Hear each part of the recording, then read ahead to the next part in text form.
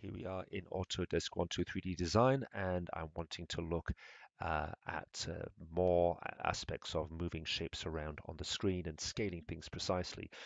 And what I'm going to do in this video is try to make a series of primitive shapes joined together to make a kind of interesting object, but some unusual shapes that might cause problems unless you really kind of get your head around all the quirkiness of this software. So let's first of all bring in a box, and I'm actually going to specify this box to have a length of 25. Remember that this is scaling actually on the y-axis here. So that should be snapping to the grid perfectly, and it's not. In fact, let's just clarify what's happening there. Let's come into the top view here. Again, I'm working with the orthographic view. I'm going to click on the middle wheel mouse and just pan this across. And I've explored this in another video, the fact that this block is snapping to the intersection of the grid in the middle of the block. So I cannot actually get that to connect to the origin there with the bottom left corner of the block. So I guess what I'm going to have to do here is put this back to 20 because then it's going to play ball. Anyway, right, okay, so what are we going to do with this? Let's just drop this. Let's drop this here. Okay, now I want to add to this a cone. Have a look what I'm going to do with the cone here.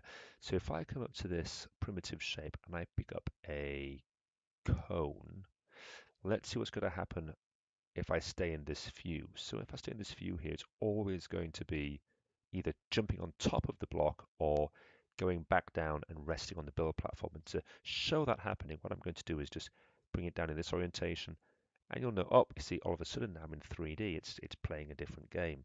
So it was either sitting on top or it was just kind of half embedded into the block. But now I'm in 3D. Suddenly it'll snap onto the edge here. Okay, so I want to put it on the end here. So obviously the solution there would be to come to this right view, and that's very strange. And now hopefully, yeah, it will snap to the center there. Now, what happens if I change some of these values? What happens if I put that to 5? Does it also snap? Yes, it does. It's definitely snapping there to the center of this design. Okay, that's quite good. Can I also snap it to the corner here? It's doing that as well. So if I wanted to position this, for example, up in this point here, now it's not snapping to that, but I can position it to that corner there. And then what I should be able to do is click on this, come to the move tool. Here's my axes of movement. And again, this is a bit strange because this is giving an X value. And if I think about this, an X would normally be this orientation here.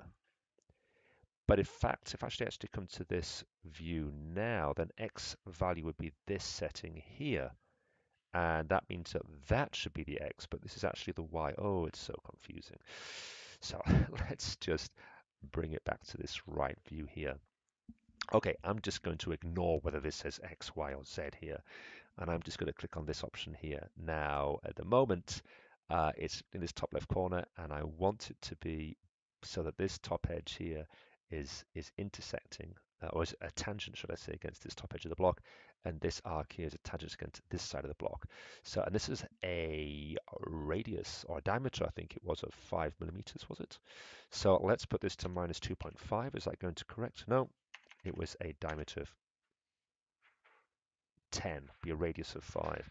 So let's bring that in minus 5, and then let's bring this in here minus 5.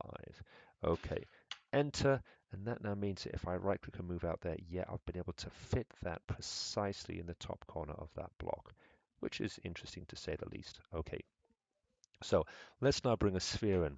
Let's have a look.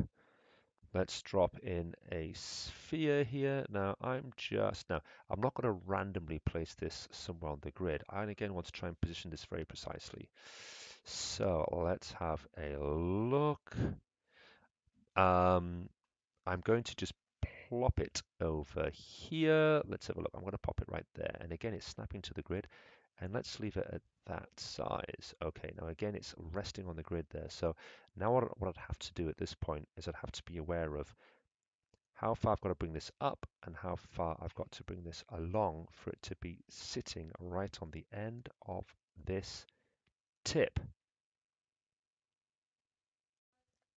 So, I want to get that out of the way. Thank you very much. Let's have a look here. I'm going to, oh, good Lord, it's flying around. You see when I'm right mouse clicking here, it's whizzing all over the place. It's much, much easier just to work with this system up here. Now, can I view onto that? There, yes, I can. Okay, so I want to select this shape. I'm going to go to the move options. Okay, right, now we're talking. So let's move that up. I think that's going to be moving up. Let's try 2.5 millimeters there. Nope, it was a 5 millimeters, and I pressed tab rather stupidly there. Let's now view onto the top plane, and let's now click on this option, and let's move this back. Yeah, I can see it's 5 millimeters because this grid here is a 5 mil grid. It must be -5 though, doesn't it? Okay, there we go. Now I'm going to click on enter, and now I should have that ball exactly on the tip there of that cone. So I'm able to start to position things with quite a lot of accuracy. So I, I the key points of this video really are the fact that I think working in a 3D space where you're dropping in these shapes and you're trying to, position things in a way so that everything's oh, clicking together and everything's precisely positioned. I mean, it's quite haphazard, and then be able to move things to exactly where you want them to be. Look, that's dropped off the bottom there. It's really quite complicated and messy. So I really suggest you try to work from these orthographic 2D planes, draw things, drop things in, move things around in with the move tool that we get here, and that will give us a lot more control over where things are going to appear.